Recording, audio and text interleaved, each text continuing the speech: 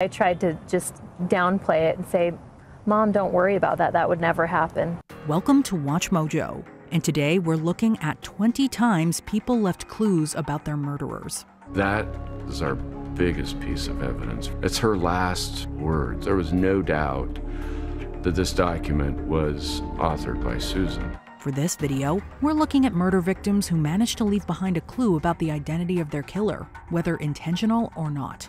We will be including cases that have yet to be solved, but excluding cases where there's debate over the authenticity of the clue. Which of these cases do you find the most fascinating? Let us know in the comments. Julie Jensen. 40-year-old Julie Jensen was a mother of two and a Port Authority worker when she was found dead in her Wisconsin home in 1998. Julie Jensen, a mother of two, was poisoned with antifreeze and then suffocated to death in her home in 1998. Her husband Mark quickly became the prime suspect after one of their neighbors produced a letter written by Jensen before her death. In the letter, Jensen claimed that she was afraid for her life due to her husband's suspicious behavior, and that if she died, he was likely the perpetrator. Days before her murder, Julie wrote a letter saying if anything happened to her, police should question her husband. Mark was arrested and tried for his wife's murder, with the letter being part of the prosecution's primary evidence. He was convicted and sentenced to life imprisonment without parole, a decision that was overturned twice on appeal. Wisconsin Supreme Court back in March ruled that Jensen deserves a new trial, and a letter from his late wife cannot be used as evidence against him. L. Rajeshwar Singh. In January of 2006, 43-year-old businessman L. Rajeshwar Singh was shot and killed in his home in Guwahati, a metropolitan city in India. According to his housemaid, Singh and his killer had gotten into a heated argument before he was shot 4 times and left for dead. Unbeknownst to the assailant, Singh was able to grab a pen and paper, on which he scribbled a name before meeting his unfortunate end. This name was considered a vital clue to the killer's identity, especially because it was also found in Singh's phone. Police later arrested a 28-year-old man named Balishwar Singh in connection with the crime. Sherry Jo Bates. In 1966, Sherry Jo Bates was an 18-year-old freshman at Riverside Community College in California. On the night of October 30th, she decided to visit the school library to study and never returned home. Bates's body was found early the next morning by a groundskeeper at the school. She had suffered multiple stab and slash wounds, with some inflicted on her face and neck. According to crime scene investigators, Bates seemed to have aggressively fought off her killer, scratching him in the process and breaking off his wristwatch. Hair strands and skin cells of the assailant were found on her hands and under her fingernails, respectively. Despite an abundance of evidence found at the scene, the case still remains unsolved. Edward Baldock. The town of Brisbane in Australia was shaken in 1989 by the bizarre murder of Edward Baldock. Baldock, a father of 4, was returning home after a drunken night out when he was picked up by 24-year-old Tracy Wigington and 3 other women. Tracy Averill Wigington is accused of the murder of a middle-aged man, Edward Baldock. The group drove Baldock to a park, where Wigington stabbed him multiple times, drank his blood, and left him for dead. She said, "This is the night. This is what we're going to do. I need the blood. I need it. I'm a vampire." Before his gruesome killing, Baldock had undressed and folded his clothes into a neat pile beside him. When his body was found, police made a discovery that quickly closed the case. Tucked far into one of Baldock's shoes was a bank card with Wigington's name on it. Nearby was a set of tan shoes, and in one of those shoes was found a Commonwealth bank card in a yellow folder. She was swiftly arrested and pleaded guilty to the crime. Floyd Moore Jr. In 1986, Floyd Moore Jr. was a sheriff's deputy in Florida and a security guard at the Turtle Lake apartment complex where he resided. Moore Jr. was working on January 28th when he noticed a man he suspected had broken into the complex. He questioned the suspicious man and collected his ID, which he kept in his breast pocket. Just after midnight, Moore Jr. radioed in for backup, and when the responding officer arrived minutes later, he found the deputy in a pool of his own blood. The only clue police had was the ID in Moore Jr.'s breast pocket. They were able to trace it to the culprit, Walter Grant Kaiser, who was arrested later that same day. Grace Brown. It's especially tragic when a whirlwind romance turns deadly. That was the unfortunate case of Grace Brown, a factory worker who fell in love with her employer's nephew, Chester Gillette. When Brown found out she was pregnant in 1906, she pleaded with Gillette to marry her, even sending him multiple letters to that effect. But he kept stalling. Her friends were warning her that he wasn't what he seemed to be, that he was something different. And I think that she had no experience with that type of person. And so she was seeing what she wanted to see rather than what her friends were telling her. Eventually, he took her on a trip to the Adirondack Mountains in New York, where he killed her. Her body was found at the bottom of the Big Moose Lake, and Gillette quickly became a suspect. A short distance from the capsized boat, they found Grace's body. Brown's love letters, which showed the amount of pressure she had put on him to accept the pregnancy, helped in securing a murder conviction against Gillette. He was tried and convicted of first-degree murder. On March 30th, 1908, Chester Gillette died in the electric chair. Michelle McNeil. On April 11th, 2007, Michelle McNeil was found dead in her bathtub, several days after undergoing plastic surgery. I've fallen in the bathtub. She is unconscious. She's underwater. Police initially ruled it an accident, but it soon became clear that her physician husband Martin had a hand in her death. Martin had pumped Michelle full of multiple unnecessary drugs, which allegedly caused the cardiac arrest that killed her. Before her unfortunate death, Michelle reportedly told her oldest daughter Alexis, quote, "If anything happens to me, make sure it was not your dad." That was something that, as soon as I found out my mother was dead, I knew he killed her, partially because of that statement. After Alexis and her siblings demanded a review of the case, the manner of death was changed, and Martin was charged with first-degree murder. He was convicted of the crime, but took his own life less than 3 years into his sentence. The shrieks of joy came the instant the guilty verdict was read. Martin McNeil's daughters sobbing while their father remained expressionless. Odin Lloyd. Odin Lloyd was a 27-year-old linebacker for the Boston Bandits, a semi-professional football team, when he was killed in 2013. But according to Lloyd's coach, Mike Branch, and others, somehow Hernandez and Lloyd had formed an unlikely relationship, united by the women in their lives. His murder and the subsequent trial became sensationalized when NFL superstar Aaron Hernandez was charged with the crime. The whole world was watching as the 23-year-old former tight end for the New England Patriots was charged with murder, allegedly orchestrating the execution-style killing of his friend. On the day he died, Lloyd was picked up from his house by Hernandez, and his younger sister, Shaquilla Tebow, saw him get into the car. While on the move, Lloyd texted Tebow saying, quote, "You saw who I'm with," following up later with, quote, "NFL" and, quote, "just so you know." It's not exactly clear whether Lloyd sent this to alert his sister or to brag to her. Hence, it was ruled inadmissible during the trial. However, it likely played a part in Hernandez's indictment. Russ Steger. Russ Steger was a divorced high school baseball coach when he married Barbara Ford, a recent widow. Russ and Barbara Steger lived a storybook life. But all that changed in the early morning hours of February 1st, 1988. On the morning of February 1st, 1988, Barbara called police, saying that Russ's gun had accidentally discharged and killed him in his sleep. Police initially believed her, but Russ's first wife, JoLynn Snow, later recounted a disturbing tale that changed their minds. Before his death, Russ had complained bitterly to Snow about Barbara and seemed to be afraid for his life. JoLynn wrote a letter to police because Russ often confided in her. Russ told her that Barbara removed large sums of money from their bank account. He also left behind a tape recording in which he questioned his wife's actions and raised doubts over the accidental shooting of her first husband. Snow's testimony and the tape, which was played in court, were instrumental in convicting Barbara of Russ's murder. The tape was recorded just 3 days before Russ Steger's death. On the tape, he confided his belief that his wife, Barbara, was planning to kill him. Susan Powell. The last time Susan Powell was seen by anyone outside her immediate family was on December 6, 2009. When Susan Powell suddenly vanished in December 2009, all eyes turned to her husband, Josh, who eventually became the only person of interest, according to police. Before then, Powell lived with her husband Joshua and their 2 sons in Utah. According to journals Powell kept and testimonies from her friends, there was a lot of tension between the couple over Joshua's reckless behavior. Prior to her disappearance, Powell created a secret will in which she detailed her marital discord and expressed fear for her life. She wrote about how bad the marriage had become. She talked about $1 million life insurance policy that Josh had taken out on her.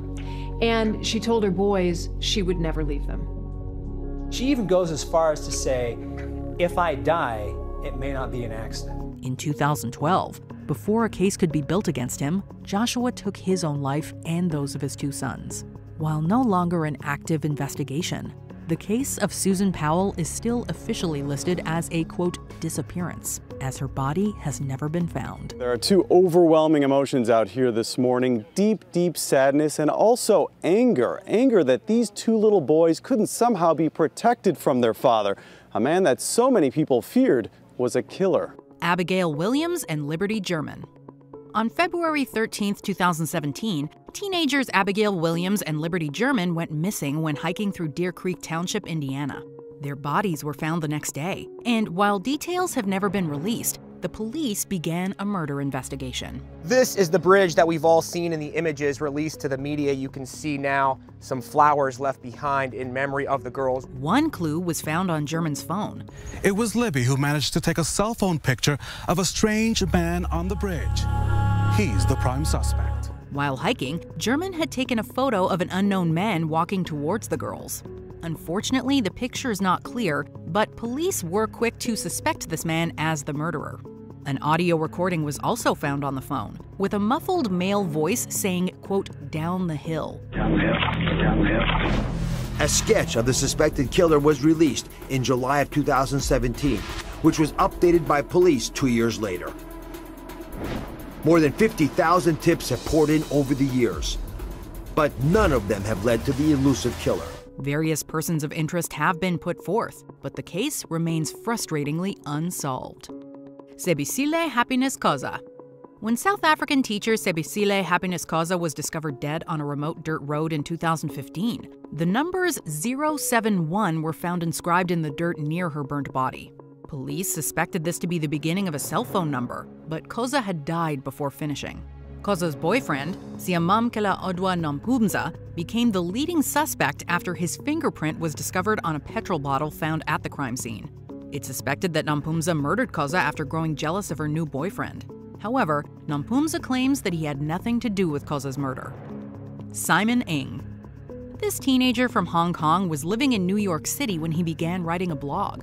The blog was meant to detail his personal struggles of living in a new country. Instead, it led to the apprehension of his murderer. On May 12, 2005, Ng wrote that his sister's ex-boyfriend Jin Lin had entered his apartment, despite being asked to wait downstairs, supposedly to retrieve some fishing equipment, and that he was acting agitated. Simon and his sister were murdered soon after. Police searched Simon's computer and found the blog, pointing them towards Jin. He was subsequently arrested and sentenced to life in prison. Kathleen Weinstein. In 1996, special education teacher Kathleen Weinstein was murdered by a teenage carjacker. Give me the keys! Come on, hurry up! Okay. Get out! Unbeknownst to the teen, Weinstein was capturing the entire ordeal on a hidden tape recorder that she retrieved from a bag and hid in her coat pocket. Following the discovery of her body, authorities listened to the recording, which contained key details like the carjacker's first name and age. The man, 17-year-old Michael Lassane, was later captured driving Weinstein's car, arrested, and sentenced to life in prison. Following a successful appeal in 2007, Lassane was once again found guilty and resentenced to life. Sandra Deist. On March 29, 2000, Michigan man David Deist called 911 and reported that his wife Sandra had taken her own life. We didn't have any reason to dispute his story. And quite frankly, given his background, the fact that he appeared to be a stable, normal guy with a family and a good job and some community involvement and stuff, we basically gave him the benefit of the doubt. The story was widely accepted until Sandra's autopsy was conducted, which revealed that she'd been shot twice. Sandra's sister Mary also came forward with an incriminating note. Sandra had told Mary that if anything happened to her, a note hidden in her china cabinet would explain everything. For the first time, Sandy described what really happened in the horse stable 18 months earlier. The note stated that David had tried to kill Sandra with an axe hammer back in 1998. Further analysis of David's shirt revealed microscopic blood spatter, indicating it was David who had shot Sandra. Forensic professionals did the rest, and David was sentenced to life in prison for Sandra's murders and died there in 2018. After the verdict, relief from Sandy Deist's relatives, grief from David's side of the family. That it was a difficult thing for both families, and no one's a winner. Matthew Pike. British student Matthew Pike lived with his girlfriend Joanna Whitten in Suffolk, England. Whitten drew the attention of a man named David Heiss on a gaming website, and Heiss grew dangerously infatuated with Whitten. Heiss proceeded to stalk both Whitten and Pike, and in September 2008, he broke into Pike's apartment and fatally stabbed him in a fit of jealousy. A German computer game enthusiast, calling himself David Heiss, left a message on her Facebook page. The message said, "You must be suffering unbelievable pain. I'm sorry for causing so much trouble lately." Pike was able to write the letters DAV in his own blood before dying of his injuries. Whitten returned home to find her boyfriend dead, and Heiss was quickly arrested. He was subsequently sentenced to life in prison. Alexander Litvinenko. This Russian defector once worked for the Russian Federal Security Service before publicly accusing his superiors of ordering an assassination. The fitness fanatic was an outspoken critic of the Kremlin. He fled to the UK in 2000, where he was given political asylum. It's thought he then worked for MI6 and Spanish intelligence as an informer. He subsequently relocated to London and sought protection. While living in England, Litvinenko wrote 2 books and dropped numerous bombshells about the Russian government.